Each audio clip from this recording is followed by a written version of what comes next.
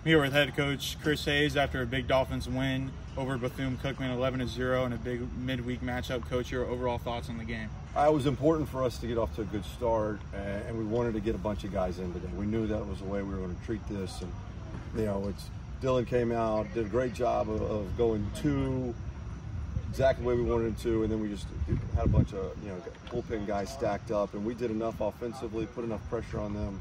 Overall complete effort. It was really good to see everybody get in, get some work, and just get ready for the weekend. Yeah, absolutely. A huge win heading into the weekend with a big conference series against Florida Gulf Coast. How do you look to take this victory and use that momentum into this weekend? Oh, we're just getting sharp and trying to play good baseball at the right time. We're done with classes, so now all the guys have got to worry about is their preparation and getting ready for the weekend.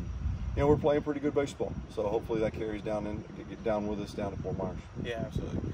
Like Coach said, the Dolphins head down to Fort Myers this weekend and take on Florida Gulf Coast in an ASUN conference clash.